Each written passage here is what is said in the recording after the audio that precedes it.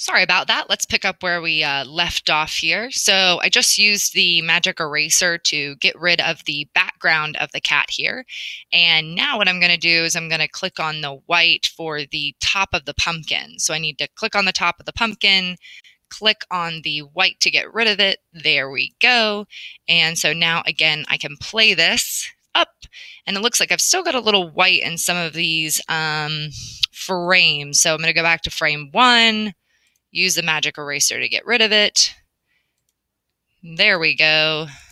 Looks like it's gone. And there comes the cat. Now I want the cat to come out a little bit slower. So I'm going to move her back in a little bit. I'm going to click on that new frame icon or duplicate icon, and I'm going to move the cat up a little bit. I'm going to do it again and move the cat up a little bit. There we go.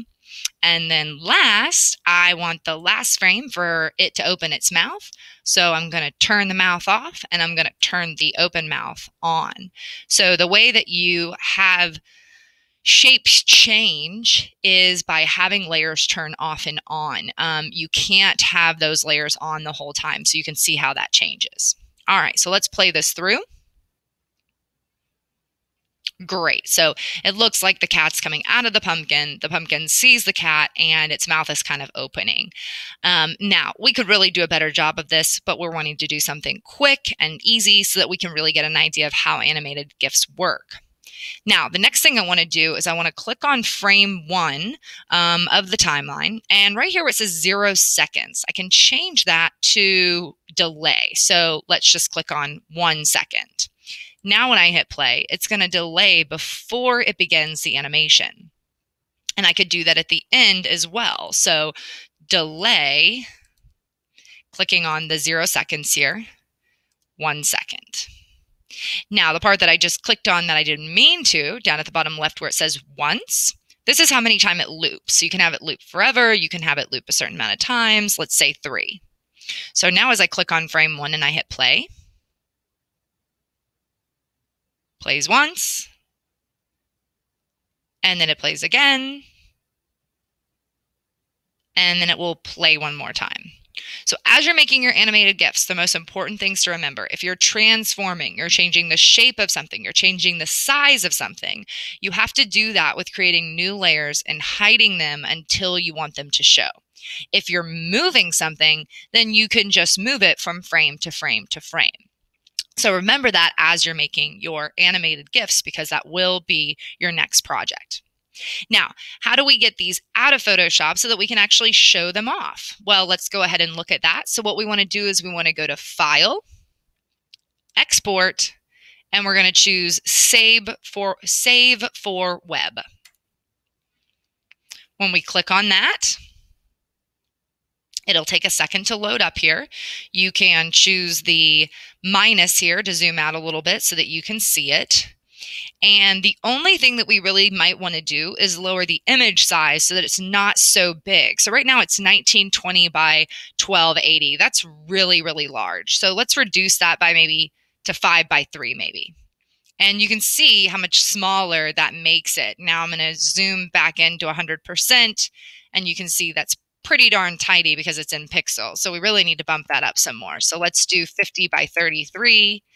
And again, you can see how small that is, and you can keep going and kind of decide on what size you want. I'm going to try 100 by 67. All right, let's see how that comes out when we export. It does come out differently when you export, especially when you post to Twitter. So what I want to do next is I'm going to hit save. And you'll notice how it has GIF there. So I'm going to put in pumpkin. Okay, and then I'm just going to include the .gif just to be on the safe side. Notice there's other options there for HTML, things like that. I'm going to go to my H drive, my publishing and graphics folder, my Photoshop folder, and let's see here. I'm just going to save it here. So I'm going to hit save. And now I can actually go out to that location, so publishing and graphics, and I think I put it under Photoshop, didn't I? Yes, I did. So I can double click on that and I can see it here inside of the HTML as it's moving and changing.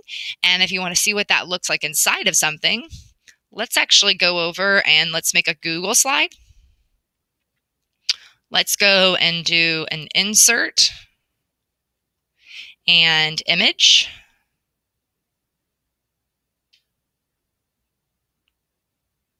And then choose image. Again, let's go to our H drive, our publishing and graphics folder, our Photoshop folder. Pumpkin is what we're looking for.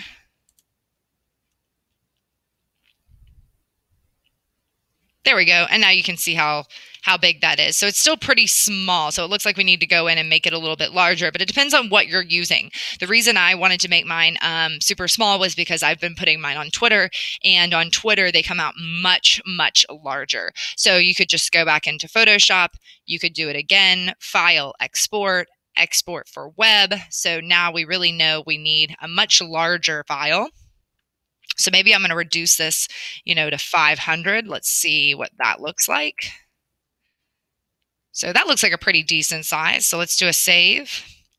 And I'm going to call it Pumpkin 2, just so we have both. Save. Let's go back over to our Google slide, delete what we had earlier, insert our image. And the cool thing is about this, is that you're creating an image that you can insert anywhere and it's going to play. Now, remember, it's only going to play 3 times. So if you want it to play continuously, then you'll have to make sure that you select that option, that it plays forever. There we go. So that's much bigger, and we can even make it smaller now here. So I think that's probably the best size. But hopefully you enjoyed this. Hopefully you learned something new and interesting, and you're excited to make your own animated GIF. So I'll see you guys next time.